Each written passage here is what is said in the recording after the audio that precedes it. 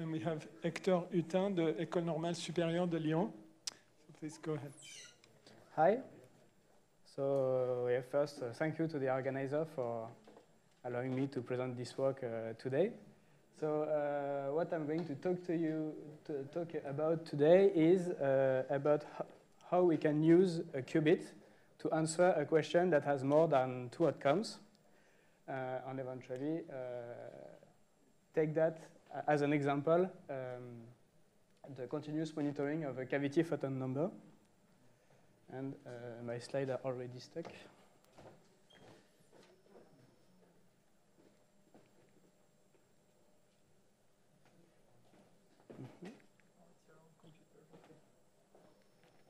Oh, it's working now. So what we want to do is, with a harmonic oscillator, for example, a microwave cavity, we want to count how many excitations there are in this microwave oscillator. So to do that, we use a qubit that we couple in the dispersive regime capacitively to this oscillator. And so we will have this chi, which is the frequency shift of the qubit each time we add a photon into the resonator. And if the chi is sufficiently high, we are in the number resolved regime, and we have a well-resolved frequency resonance for every number of photons into the resonator. So one can, for example, conditionally excite the qubit depending on the number of photons into the resonator. So the way it's been done already, it's, as I said, for example, a conditional excitation of the qubit, and then the qubit, then we will encode the 1 bit of information into the qubit, and we can use, so then the qubit is used as a pointer to retrieve 1 bit of information by reading out the state of the qubit. The qubit will answer 1 or 0, yes or no. And for example, one can successively interrogate every resonant frequency of the qubit and eventually get, finally, are there 3 qubits? And the answer would be yes, and we will be happy. Obviously, there are more subtle ways of asking questions to the qubit. One can, for example, extract the decomposition of the number of photons in the base 2 by extracting bit by bit. It has been done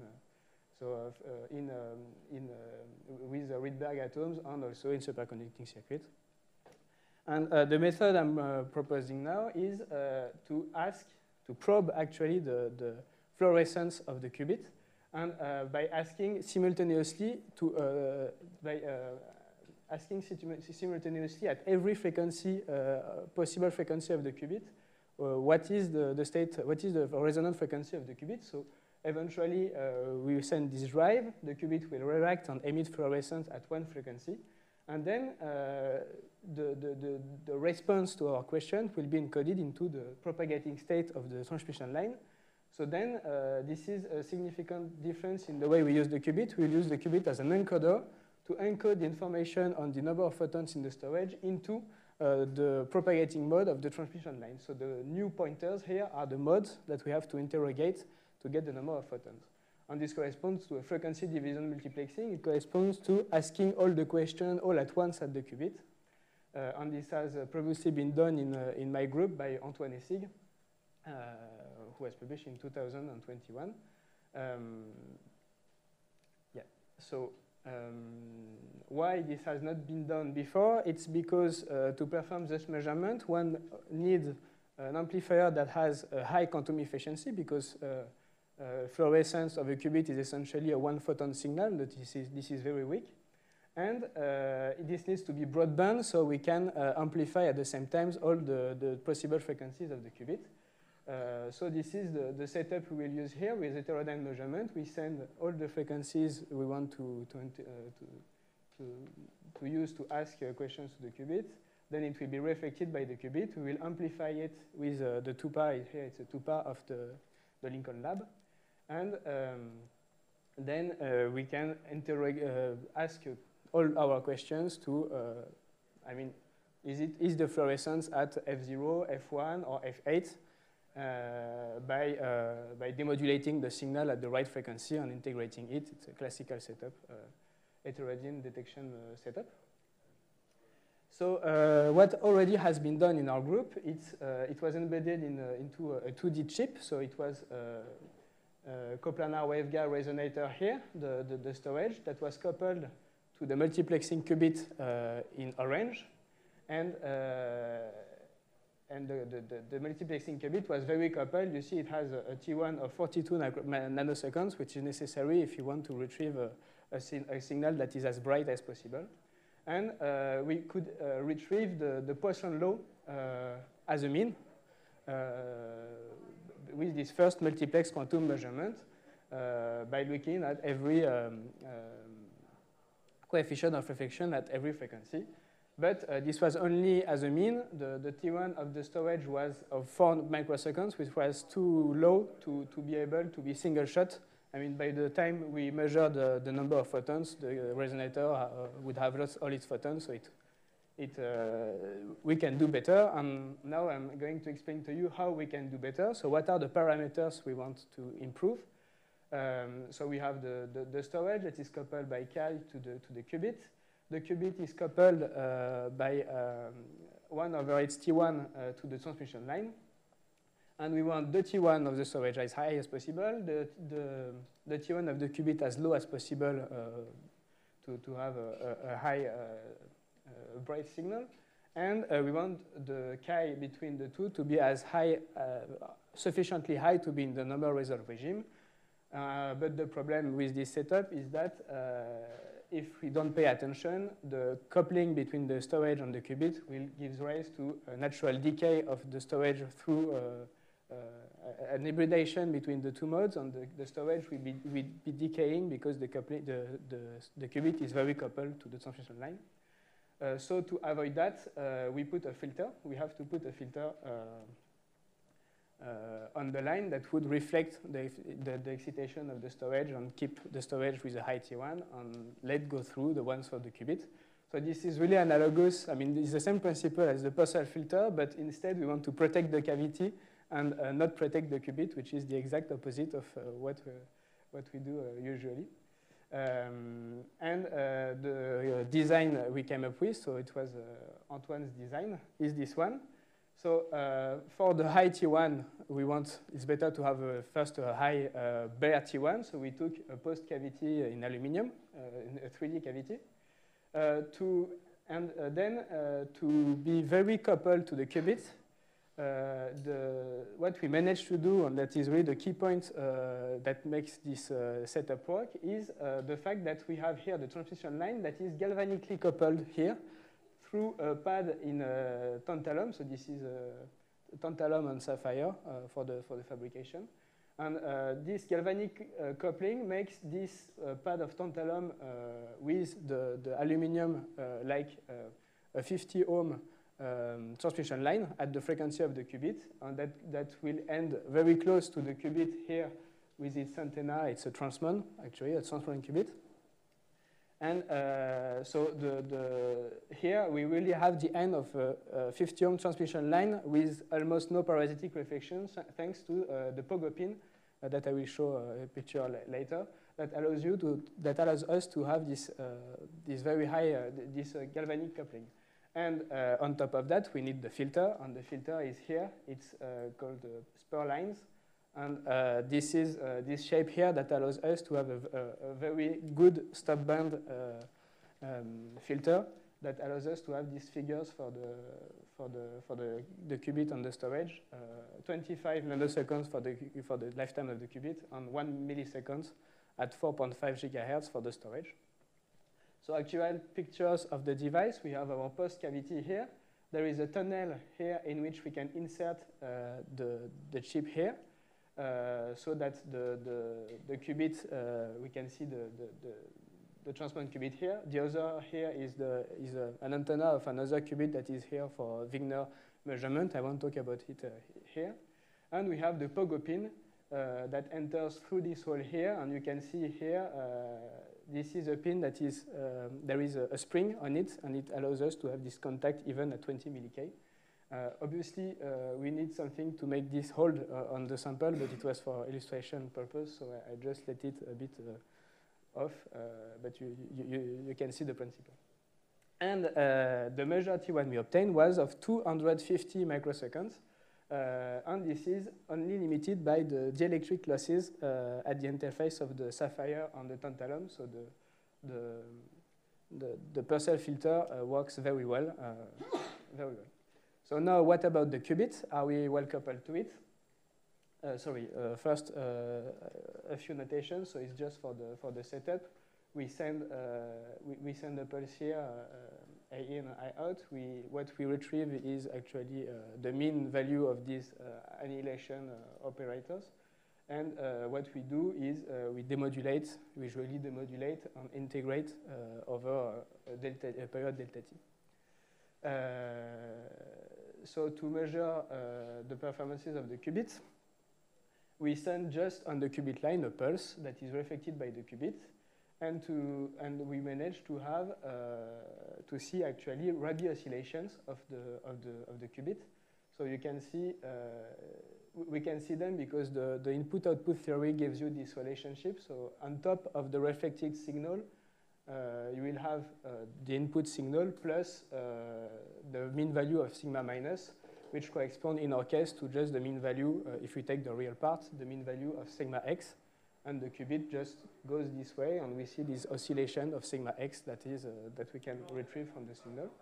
And by fitting the steady state at every amplitude and frequency, one can extract the T1 and the T2 of the qubit. So we have 24 nanoseconds qubit on the T2 that is more or less limited by 2 T1 because we manage to usually to have much higher,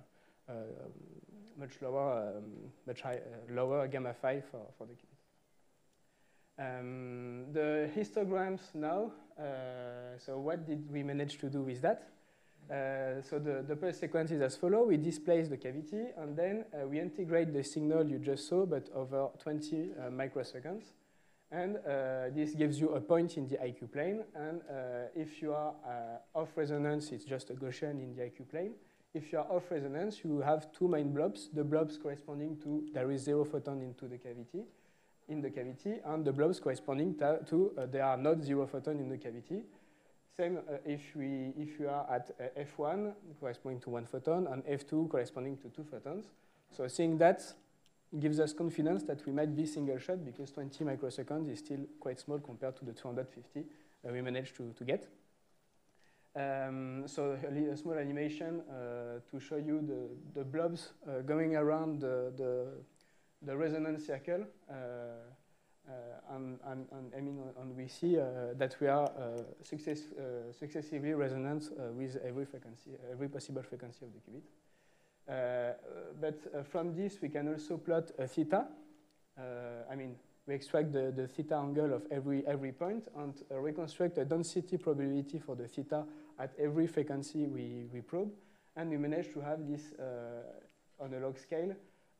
All the possible resonances of the qubit successfully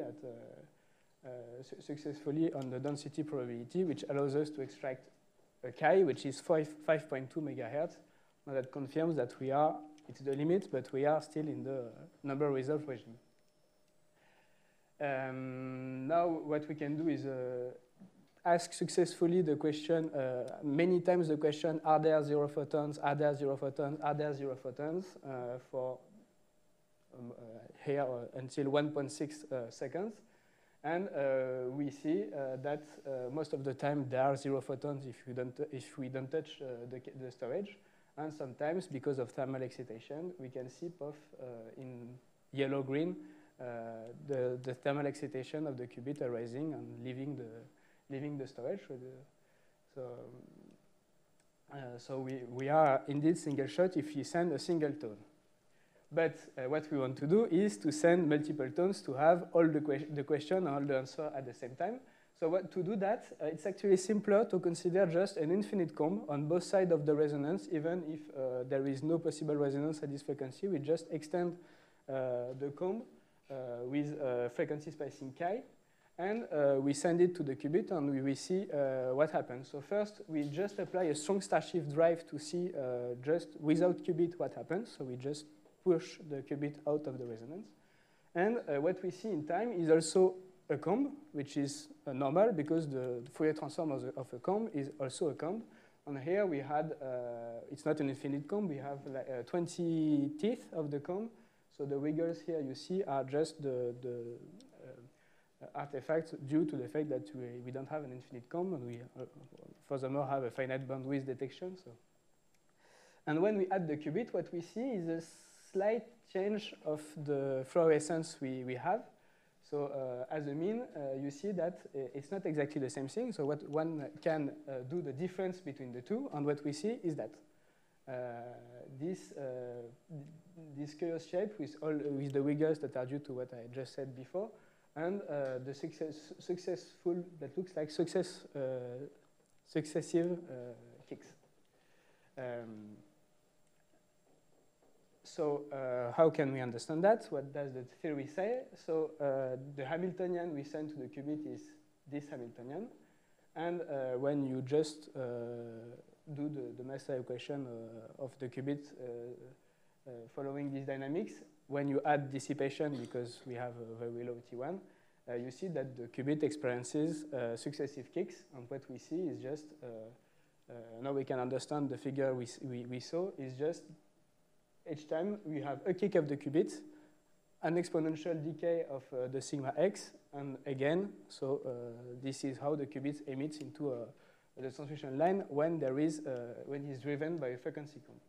So one can wonder now, what happens, I mean, what are the dependents of this fluorescent signal depending on the power we send, the Rabi amplitude we send. So one can do this thing. We just integrate this mean signal over 1 microsecond and see that the signal becomes more and more strong until it reaches a maximum, then it decreases, it crosses 0, so at some point we don't have any signal left, and then it goes the other way, it becomes positive. And to understand that, one has to look at the master equation again to see how the qubit, what's the qubit dynamics. And before that, we did that to actually find the optimal drive strength of the device. So one can wonder what's the optimal, from the point of view of the system. So since the photon number information is encoded in the qubit frequency, one can imagine that, I mean, this is the case actually, that to maximize the emission rate, to maximize the information extraction rate, one has to maximize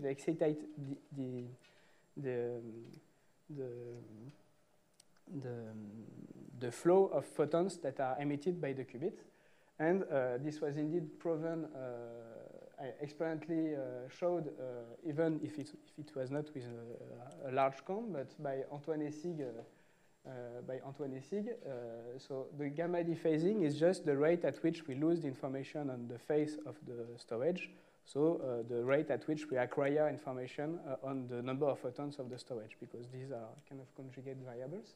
And we see this maximum for pi pulses, actually, that maximizes, I mean, with pi pulses, one deterministically emits 1 photon every 1/chi, and that's this way the information leaks in this way that the information leaks the most into the environment. But what we are doing is heterodyne measurement.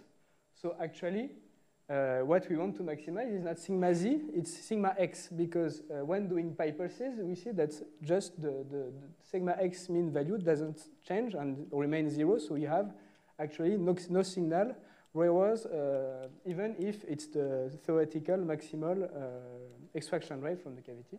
So what we want to do is maximize sigma x, and to maximize sigma x, one has to perform pi/2 pulses. And now we can understand the curve that showed you, the one I experimentally showed you before. This maximum of amplitude is reached for theta equals pi/2. And the minimum of amplitude that we attain at a finite drive amplitude corresponds to a theta equals pi, which means that although we extract as much information as we can, we can't retrieve anything from an heterodyne measurement. And the inversion of the signal is just the fact that one performs pulses that are more than pi, which means that then the fluorescence, the decay is on the opposite side of the Bloch sphere, and then it's now in phase with the incoming signal, so we have constructive interferences instead of having destructive ones. So now that we optimize the comb amplitude, maybe, okay, this is a spoiler. Okay, yes. There is still something that I want to optimize, and this is by noticing that we have some dead times. I mean, the qubit has fully the time to relax, which means that half of the time it's almost relaxed and we don't have anything emitted into the transmission line. So to avoid these dead times, the natural solution is just to double the frequency spacing of the comb, and to double that, one just has to double the frequency to double the frequency of the kicks, one just has to double the frequency spacing of the comb. But there is an interesting behavior of the qubit when doing so, which is that now the qubit will sometimes be aligned with the comb, so it's the same dynamics as before. But if there is an odd number of photons in the storage, sometimes, it will alternate between plus pi over 2 pulses and minus pi over 2 pulses. But the strength of the signal at each circle is maximized, so we can extract information twice as fast. And that's what we did for the following, for the end of this talk. So now we want to extract the mean signal for each number of photons in the storage. So to do so, we displace the storage. We apply a pulse at the frequency that interests us to just post-select. We ask the question, are there 3 photons, for example? We post-select and we are sure that there are 3 photons. We take the signal emitted by the qubit for 20 microseconds, and then we do another selection afterwards to check that we didn't lose any photon in the process. And by doing so, averaging the signal, one sees that by doubling the frequency of the kicks, one effectively doubles, we have the same pattern, but twice as frequent as before. So for 0 photons, it works well. For 1 photon, odd number, we can see that we have the same thing, but sometimes positive and successfully positive and negative, which confirms the theory I just showed you. And we can do that for every number of photons. So we really see this alternance of in-phase kicks and dephased kicks for the odd numbers. And now that we have isolated these signals, one can just use these signals to ask the questions we want to ask to the qubit. So we constructed a demodulation basis out of these mean signals, so that when demodulating the signal with the n functions that we constructed, one has the answer for each demodulated signal. Are there 3 photons, or n photons in the general case, which means that it will be a bit clearer afterwards. So we have the photon. We will have one demodulation function for every questions n equals I that we want to ask for the qubit. So, for example, if there are 3 photons, and that we ask the question is n equal to 3. So by using the function corresponding to n equals 3, we obtain a Gaussian centered around 1, and if there are not 3 photons, we obtain a Gaussian centered around 0. So xi is the coordinate of the measured signal in the demodulation basis. So we are able to ask all these questions n equals 3 or n equals 4 until 8 and even 9. I did only for until 8, sorry. And with an SNR of 2.1 for around 2.1 for every odd number and 2.5 for every even number. The difference, you can understand that, is due to the difference of dynamics that we have for the qubit when there is an odd number or an even number of photons. So the SNR of each record is written here. You can see this alternance of SNRs corresponding to the two different dynamics. And one can wonder, that's what we wanted to do. We want to have a prediction on the number of photons thanks to this setup. So what is the probability to predict the right number of photons? And this overall fidelity is plotted here, and it decreases when we allow ourselves to have more photons, because the more measurement record we have, the more questions we ask, the more chances we have to get wrong. And we have this little variation, so you see that we see that we are above 90% with, if you just want to decide whether we have 0 or 1 photons. And for 8 photons, it goes down to 75%, but this is still quite good. I mean, we are still able to have to have this fidelity. And there are still room for improvement, because we didn't have the time to optimize every single parameter. So we can, for example, play on the frequency of the kicks or that kind of thing. So to conclude, we managed to obtain a galvanic connection in 3D with a Purcell filter on chip. We understood the dynamics of the qubit driven by a frequency comb. And we are kind of single shot with while continuous photocounting the cavity with an error probability of 0.25 up to 8 photons, and 0.1 with up to 2 photons. And this is still work in progress. We have to extract the measurement rate of the device. We have an SNR in 20 microseconds, but we want to generalize that. We can improve the SNR with more frequent kicks, as I said, and we can perform quantum trajectories, and we would like to do feedback.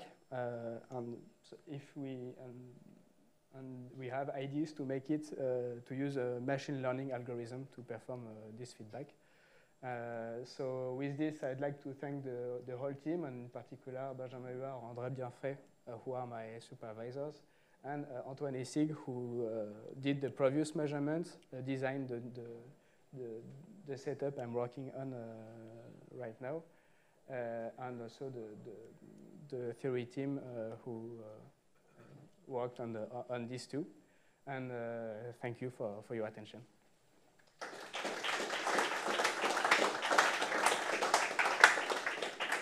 Okay, do you have some questions? I have a question, which is maybe a theoretician question. So as far as I understand, your demodulation basis you obtain experimentally. Yes. So there's, of course, a certain danger that there's already an error on that demodulation function. So my question is, like, did you try to kind of get an accurate picture of what's going on theoretically to maybe get more reliable functions?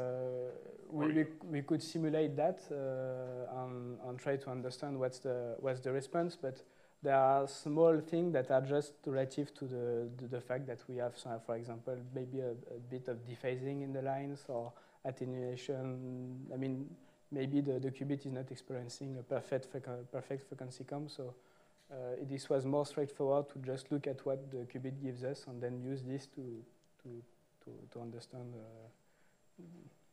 To just sort the information we have. Yeah, maybe a question along the same line. Can you come back to slide number 36? Yes. Yeah, if we look at the SNR, it seems there is some oscillation. Yes. Odd even, and I was wondering if it might not be a problem with the demodulation that you're using, or could you explain that? I think that these oscillations are not due to the demodulation basis, but rather to the amplitude we use that is slightly suboptimal. And you can understand that with the fact that I think we are a bit too under. We should drive a bit harder. So So you manage to get higher when you're odd and kick on the same time than when doing these alternative kicks. And another question, if I may, regarding the fidelity or basically your ability to measure in a given amount of time, did you check that this is what you, because you said you had a transmon in the cavity to also measure yes, the state of the cavity? We didn't use it yet. Okay. It's to come. We want to Good. Yeah. I mean, this how we would like to extract the true fidelity of our measurement. Yeah. Okay. Okay. Thanks. Yes.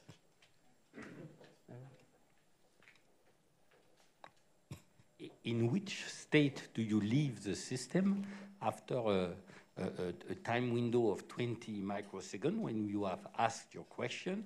Is it projective into I have 7 photons or I don't have 7 photons, or is it projective on a particular Fock state? And what will be your strategy for following the quantum trajectories given the answer to the first question? So what I believe is that in more or less 1 microseconds, the state is fully mixed. It's a fully mixed state because we don't recover all the information that is leaked from the qubit. So the state is projected somewhere, but we don't know yet where. And once we waited 20 microseconds, yes, it's projected into the Fock state that corresponds to more or less to the answer we got if we had a perfect measurement. And I forgot the second part of your question. So what would be your, so in that case, there is no strategy for following the quantum? No, it will be the quantum jumps. At Yes. each 20 microsecond window, you get an N. Yes. Which is true for sure. Yes, that's it. Up to the fidelity of our measurement. So yeah, the quantum trajectory I was talking about is, for example, we populate it with a Korean state, and then first measure 7 photons, and then see the jumps every time we lose the photons. Yeah, that would be our goal. To save the dead time, you have chosen to take a frequency count at 2 chi. Yes. Why not 3 chi? Is it because optimum? that's what I want to improve. Actually, the optimum would be 4 or 5 chi, I calculated. But this is just recent data, and we still want to improve more. So yes, we could take 3 chi's, and in this case, we would have the pulses that are dephased by 2p/3. But I mean, with the method I presented here, it's not a problem. We could just, I mean, yes, we want to try that. Are there any more questions? Okay, so thank you very much.